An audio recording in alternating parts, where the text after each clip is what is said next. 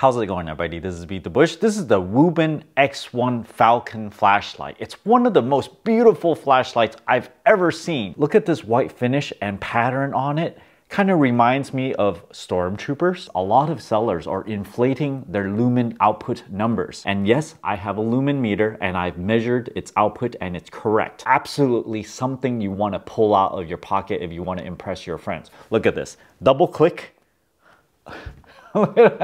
It's like sunlight coming out of your pocket, and if you put your hands close enough, you can actually feel the heat coming from this thing. Comes with a belt holster so you can pull it out anytime you want and be extremely bright about everything. It uses 3 Cree XHP 70.2. Cree is an industry standard for high power LEDs.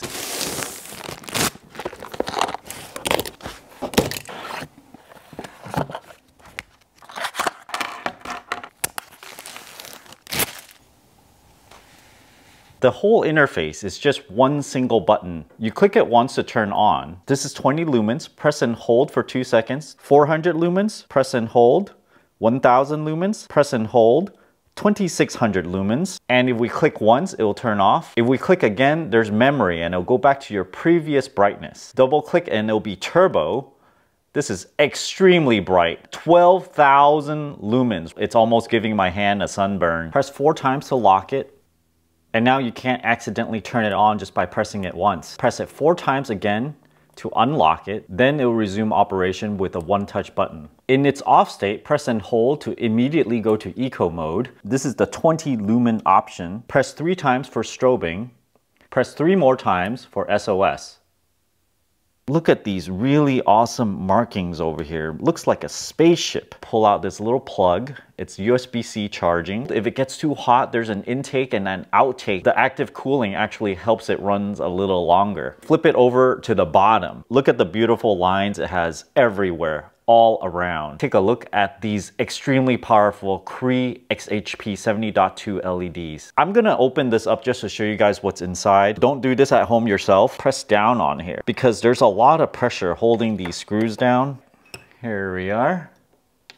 We got the end cap and the 2 battery cells inside. Internally, we see the PCB and also there's grommets to keep the water out. They use their own branded batteries, Wuben 4800 milliamp hour 21700 batteries. This is 21 millimeters in diameter and 70 millimeters long. 3.7 volts, both of them are the same. Make sure you got the polarity right when you put the batteries back in, and we can put the cap back on. On one side, there's a tiny little fan for intake. If you flip it over, you can see some heat sink. This is the outtake here. We can also attach the hand strap with this little ring to this hole here. Here we are.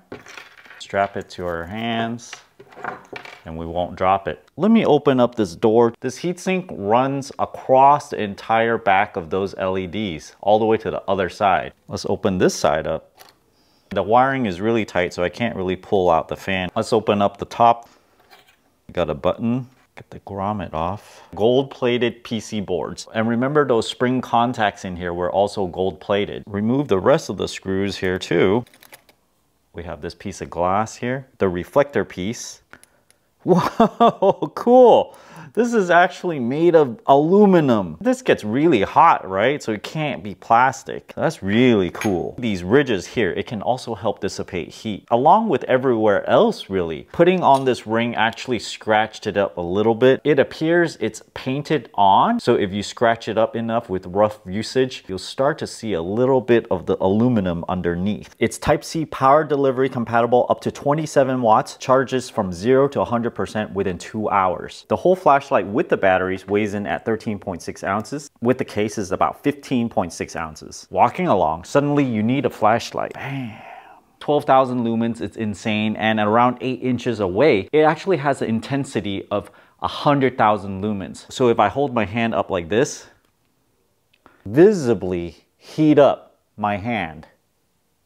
It actually does heat myself up. I feel physically warmer on these spots right here. It kind of feels like sunshine on a warm sunny day. Of course, you can't run 12,000 lumens indefinitely. It generates a lot of heat. This one can run 12,000 lumens up to a minute. The fan noise is noticeable, but it's not loud at all. I'm getting about 46 dB when I'm not talking. So let's turn it on again.